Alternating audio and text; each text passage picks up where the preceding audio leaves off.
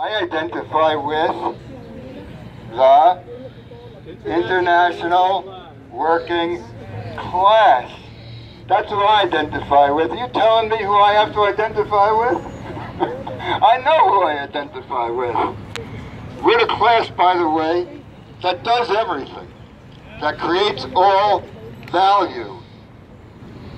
I was at a hotel, a picket line recently in front of a hotel, supporting the efforts of hotel workers in Santa Monica to unionize and fight for better working conditions.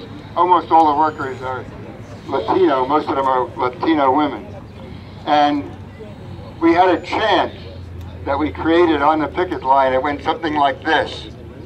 It was in particular about housekeepers. Who cleans the rooms?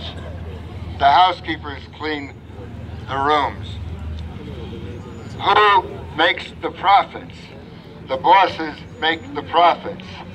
Who needs the housekeepers? The bosses need the housekeepers. Who needs the bosses? Nobody. And then we went through the different other occupations, the waiters, the mechanics, the people who park the cars, and so on. And the bosses need us, but we don't need them.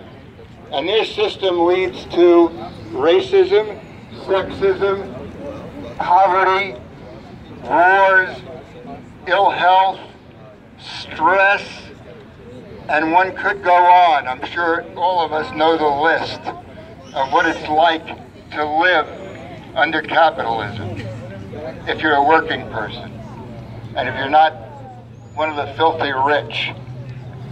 So I hope you will all find ways to fight back against racism every day of your lives, and to fight to get rid of this system that we're living under. Sure,